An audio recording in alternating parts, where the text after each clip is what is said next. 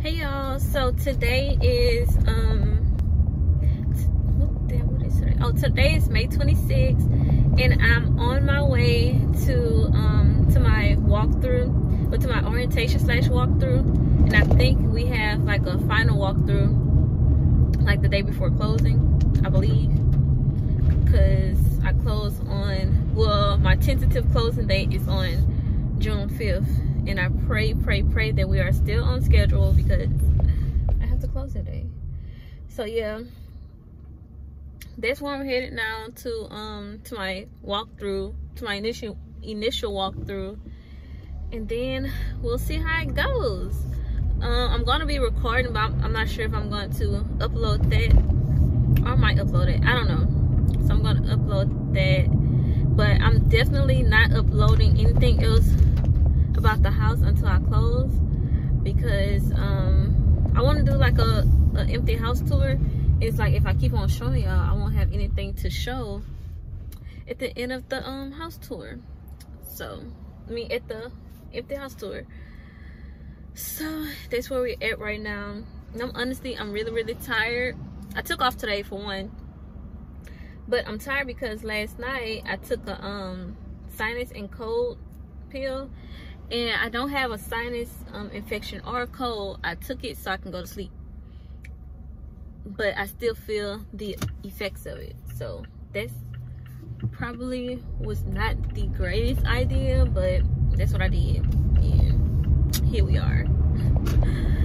So yeah, I'm headed to the house now. It's 11:47.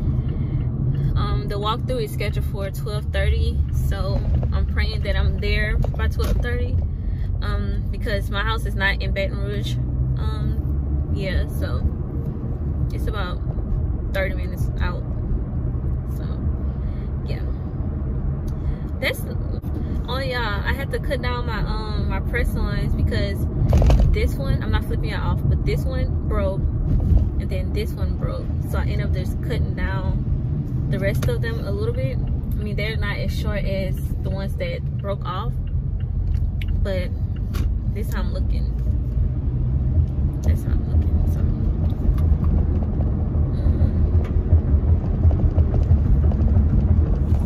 you come right here, you have two valves, one for the hot, one for the cold. Shuts okay. off. And you said the main one is in the garage. The main one's in the garage. Yes, okay. His left is locked, right is unlocked.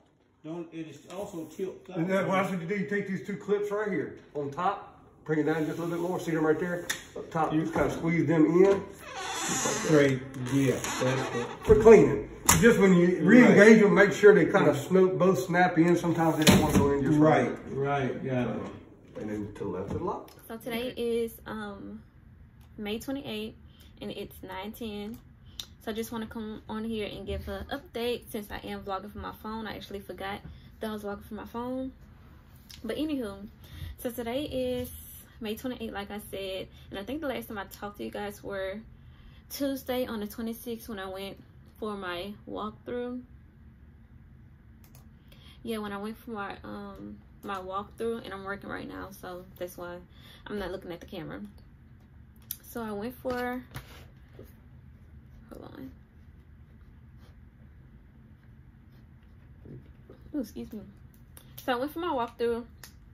Everything was good. Well, not everything. They had like some scuffing on the paint that needs to be fixed, and then I don't know if I told you guys this, but they had stuff on the walls that needs to be like basically touched up or fixed. And then the only major thing was what was it? Oh, my dishwasher wasn't, like, it's in there, but it wasn't mounted because it was shaking. Like, of course it wasn't on, but it was like you could shake it. It was like not mounted properly, so they're gonna have to fix that. And then yeah, other than that, everything is cool. Everything is copacetic. And he went over like the different things that I need to watch out for, and I need to change. Like, I need to change my air filters. He said every 6 months, and then I had to like on the walls, on the floors, like where the floorboards are. Like it'll start to, like when the house starts to settle, it'll start to separate a little bit, and they're gonna come back and caulk it up at the 12-month checkup. And that's a good thing about buying a new construction home, is that after I move in, they're like for the first year, periodically, like every 3 months or so, they're gonna have like a checkup. Like for the first 30 days, they're gonna come back and check up on the house and make sure everything is copacetic. And then he said, like, if I see anything within those 30 days, I can address that once they come back and check on everything. And then they're gonna come back again at either 3 months or 6 months, and then 9 months, and then a year. So I think they're gonna just come check on the house every year. Okay, so my coworkers be pinging me, and like it scares me every time they ping me, because it's like, what did I do? Like, what I did wrong? But let me see. It states in the notes that interview attached, but I don't see. Would you mind taking a look? Okay.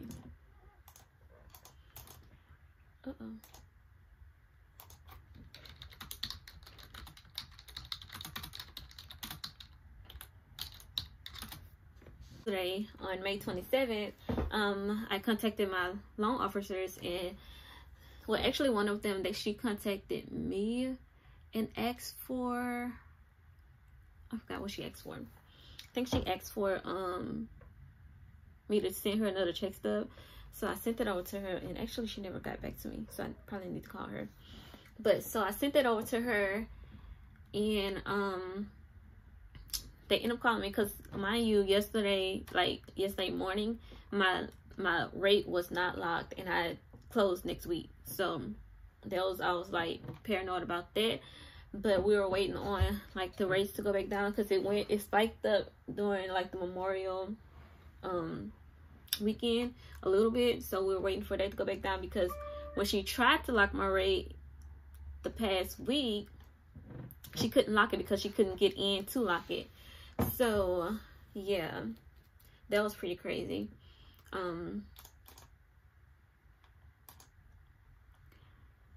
Yeah, so that was pretty crazy.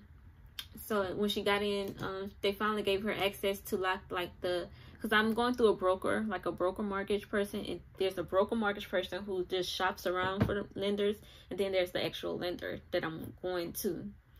So the lender, their website was crashing or whatever, and my broker didn't have access to lock their rates for me. So she finally got access to lock it, and so she sent me the different rates that I can choose from, and she also did like a little spreadsheet to where the rates coincided with the closing costs that I'll have to bring.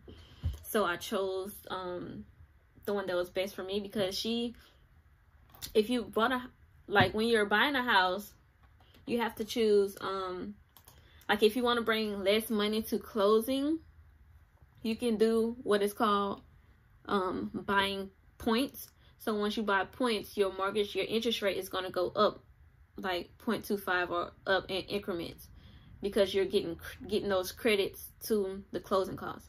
So she was trying to get me as much credit as she could, but as a result, that made the interest rate go up.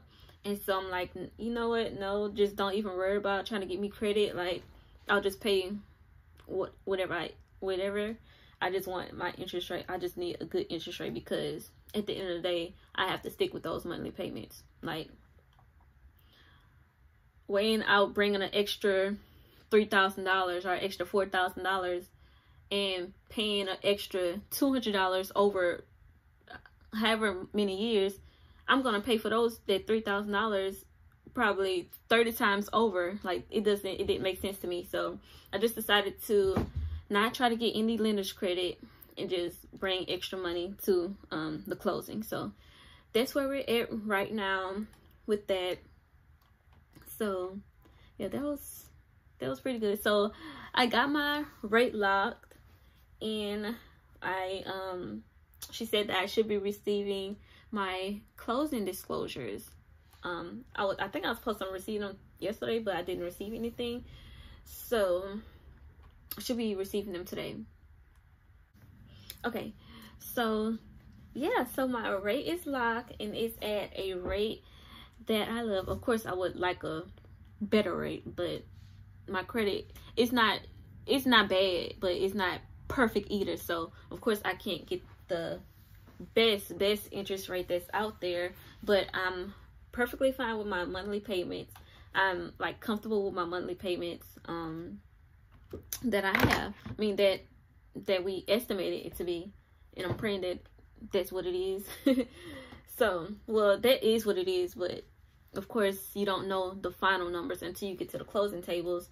Actually, the principal and the interest is what it's going to be.